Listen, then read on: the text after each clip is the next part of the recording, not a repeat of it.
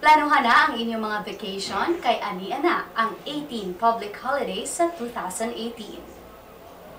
Ubos sa Proclamation 269 nga gipirmahan ni President Rodrigo Duterte, gilista ang regular holidays and special non-working days sa sunod tuig.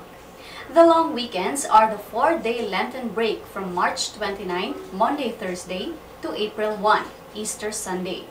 Black Saturday, March 31, has been traditionally declared a special non-working day all throughout the Philippines in observance of Holy Week.